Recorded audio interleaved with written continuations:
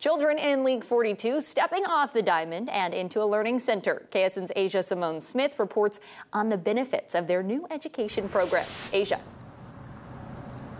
Julia, League 42's Bright Lights program began this week and is providing athletes K through 8th with reading and math support. The goal is to use this new space to inspire a love for learning and connecting.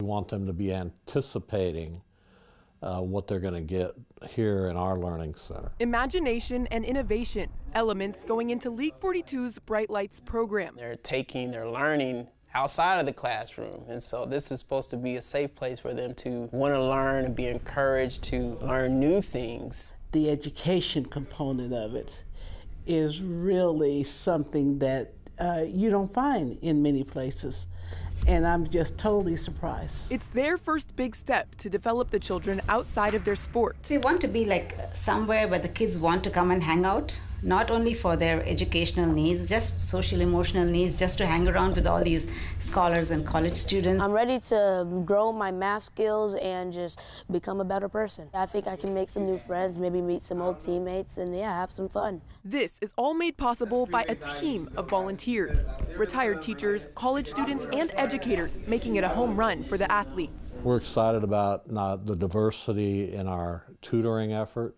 and we think we got a lot of great people who are dedicated to helping kids. Coaching kids on and off the field. Being baseball enthusiasts, we would want them to excel academically too, so they'd be the best of both.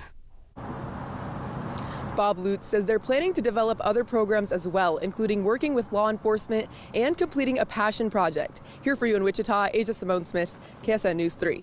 And I got to see that when it was just renderings, and so now to see it when it's open, it's beautiful. Beautiful facility. They're doing good work out there at League 42. Of course.